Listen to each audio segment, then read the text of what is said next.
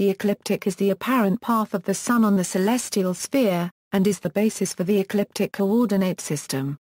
It also refers to the plane of this path, which is coplanar with both the orbit of the Earth around the Sun and the apparent orbit of the Sun around the Earth. The path of the Sun is not normally noticeable from the Earth's surface because the Earth rotates, carrying the observer through the cycle of sunrise and sunset, obscuring the apparent motion of the Sun with respect to the stars. Sun's apparent motion, the motions as described above are simplifications. Due to the movement of the Earth around the Earth-Moon center of mass, the apparent path of the Sun wobbles slightly, with a period of about 1 month. Due to further perturbations by the other planets of the Solar System, the Earth-Moon barycenter wobbles slightly around a mean position in a complex fashion. The ecliptic is actually the apparent path of the Sun throughout the course of a year. As the Earth takes 1 year to make a complete revolution around the Sun, the apparent position of the Sun also takes the same length of time to make a complete circuit of the ecliptic. With slightly more than 365 days in 1 year, the Sun moves a little less than 1 degree eastward every day. This small difference in the Sun's position against the stars causes any particular spot on the Earth's surface to catch up with the Sun about 4 minutes later each day than it would if the Earth did not orbit. Our day is 24 hours long rather than the approximately 23-hour 56-minute sidereal day. Again, this is a simplification, based on a hypothetical Earth that orbits at uniform speed around the Sun. The actual speed with which the Earth orbits the Sun varies slightly during the year, so the speed with which the Sun seems to move along the ecliptic also varies. For example, the Sun is north of the celestial equator for about 185 days of each year, and south of it for about 180 days. The variation of orbital speed accounts for part of the equation of time. Relationship to the celestial equator. As the rotational axis of the Earth is not perpendicular to its orbital plane, the Earth's equatorial plane is not coplanar with the ecliptic plane, but is inclined to it by an angle of about 23.4 degree, which is known as the obliquity of the ecliptic. If the equator is projected outward to the celestial sphere, forming the celestial equator, it crosses the ecliptic at 2 points known as the equinoxes. The Sun, in its apparent motion along the ecliptic, crosses the celestial equator at these points, one from south to north, the other from north to south. The crossing from south to north is known as the vernal equinox, also known as the first point of Aries and the ascending node of the ecliptic on the celestial equator. The crossing from north to south is the autumnal equinox or descending node. The orientation of the Earth's axis and equator are not fixed in space, but rotate about the poles of the ecliptic with a period of about 26,000 years, a process known as lunisolar precession, as it is due mostly to the gravitational effect of the Moon and Sun on the Earth's equatorial bulge. Likewise, the ecliptic itself is not fixed. The gravitational perturbations of the other bodies of the Solar System cause a much smaller motion of the plane of the Earth's orbit, and hence of the ecliptic, known as planetary precession. The combined action of these two motions is called general precession, and changes the position of the equinoxes by about 50 arcseconds per year. Once again, this is a simplification. Periodic motions of the Moon and apparent periodic motions of the Sun cause short-term small-amplitude periodic oscillations of the axis of the Earth, and hence the celestial equator, known as nutation. This adds a periodic component to the position of the equinoxes. The positions of the celestial equator and equinox with fully updated precession and nutation are called the true equator and equinox. The positions without nutation are the mean equator and equinox. Obliquity of the ecliptic. Obliquity of the ecliptic is the term used by astronomers for the inclination of Earth's equator to the ecliptic, or of Earth's rotation axis to a perpendicular to the ecliptic. It is about 23.4 degree and is currently decreasing 0.013 degrees per 100 years due to planetary perturbations. The angular value of the obliquity is found by observation of the motions of the Earth and planets over many years. Astronomers produce new fundamental ephemerides as the accuracy of observation improves and as the understanding of the dynamics increases, and from these ephemerides various astronomical values, including the obliquity, are derived. Until 1983 the obliquity for any date was calculated from work of Newcomb, who analyzed positions of the planets until about 1895. I micron equals 23 a degree 27 a euro squared 08 a euro cubed 0.26 a 46 a euro cubed 0.845 ta 0 a euro cubed 0.0059 t2 plus 0 a euro cubed 0.00181 t3, where I micron is the obliquity and t is tropical centuries from B 1900.0 to the date in question. From 1984, the Jet Propulsion Laboratory's DE series of computer-generated ephemerides took over as the fundamental ephemeris of the Astronomical Almanac.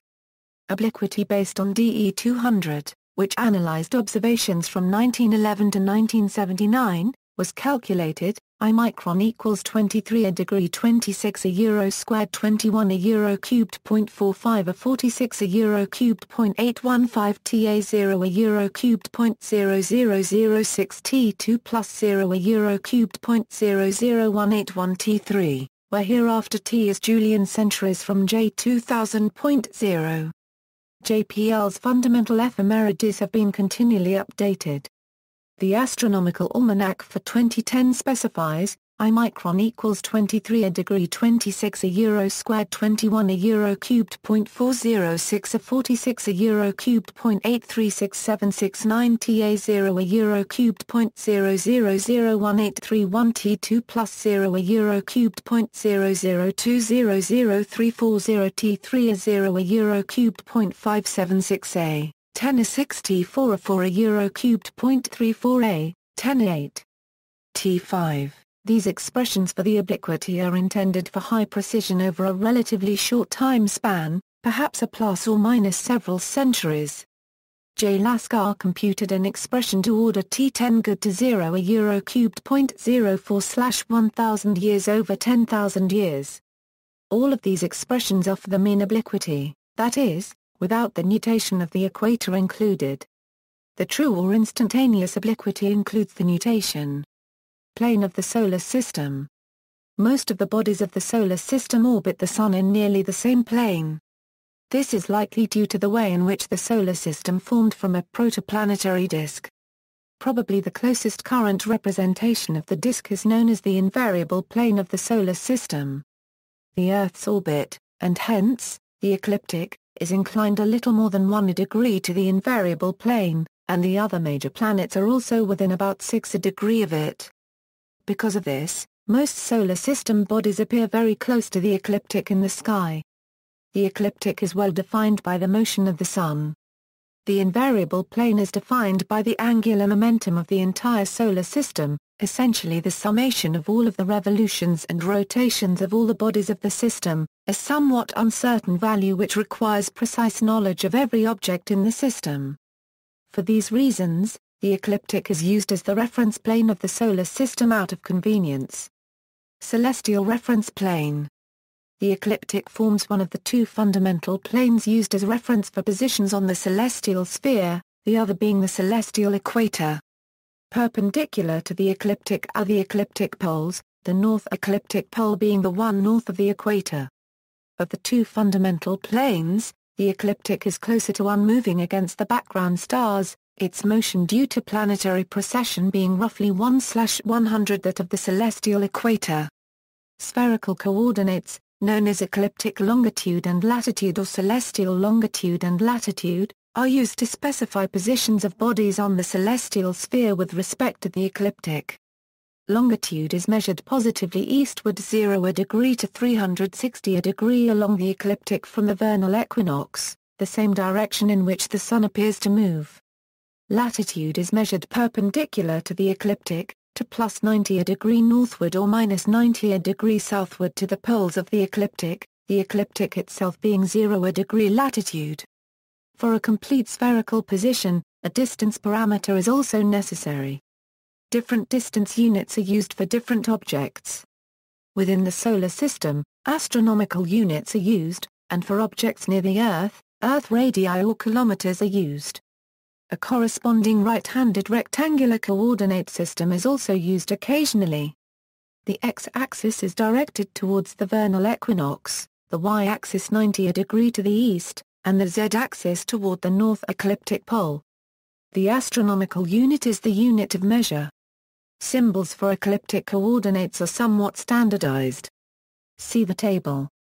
Ecliptic coordinates are convenient for specifying positions of solar system objects, as most of the planet's orbits have small inclinations to the ecliptic, and therefore always appear relatively close to it on the sky. Because the Earth's orbit, and hence the ecliptic, moves very little, it is a relatively fixed reference with respect to the stars. Because of the precessional motion of the equinox, the ecliptic coordinates of objects on the celestial sphere are continuously changing. Specifying a position in ecliptic coordinates requires specifying a particular equinox, that is, the equinox of a particular date, known as an epoch. The coordinates are referred to the direction of the equinox at that date. For instance, the astronomical almanac lists the heliocentric position of Mars at 0-hour terrestrial time, January 4, 2010 as longitude 118 degree 0915 inches .8, latitude +1 degree 43 feet 16.7, true heliocentric distance 1.63024454 AU, mean equinox and ecliptic of date. This specifies the mean equinox of January 4, 2010 0-hour TT as above, without the addition of nutation. Eclipses. Because the orbit of the Moon is inclined only about 5 degree to the ecliptic and the Sun is always very near the ecliptic, eclipses always occur on or near it. Because of the inclination of the Moon's orbit, eclipses do not occur at every conjunction and opposition of the Sun and Moon, but only when the Moon is near an ascending or descending node at the same time it is at conjunction or opposition. The ecliptic is so named because the ancients noted that eclipses only occurred when the Moon crossed it. Equinoxes and solstices. The exact instance of equinoxes or solstices are the times when the apparent ecliptic longitude of the Sun is 0 degree, 90 degree, 180 degree, or 270 degree. Because of perturbations of the Earth's orbit and peculiarities of the calendar, the dates of these are not fixed. In the constellations, the ecliptic currently passes through the following constellations. Astrology. The ecliptic forms the center of a band about 20 degree wide called the zodiac, on which the Sun, Moon, and planets are seen always to move. Traditionally, this region is divided into 12 signs of 30 degree longitude, each of which approximates the Sun's motion through 1 month. In ancient times the signs corresponded roughly to 12 of the constellations which straddle the ecliptic. These signs give us some of the terminology used today. The first point of Aries was named when the vernal equinox was actually in the constellation Aries. It has since moved into Pisces. See also, formation and evolution of the solar system, protoplanetary disk, and variable plane. Notes and references.